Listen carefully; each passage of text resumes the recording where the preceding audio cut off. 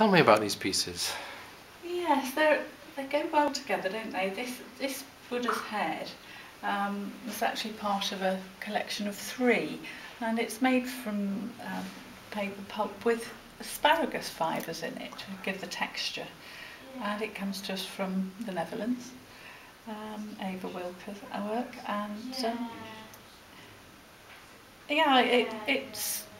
it shows us, I think, how spiritual paper makers are. That there's a lot of time for meditation in the very routine of making paper and processing the fibres and casting the paper. You have a lot of time to think about things, and paper makers are thoughtful people, and I think that comes out in the work and where their thoughts end up.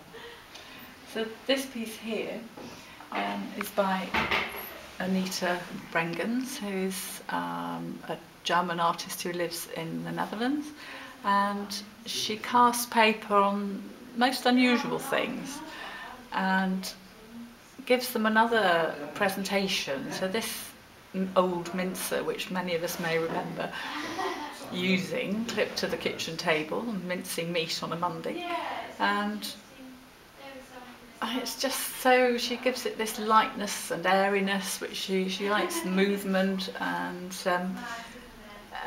it's very precise, and she actually has a scientific background, and I think it's so interesting how people's work is influenced by all their other interests and experience.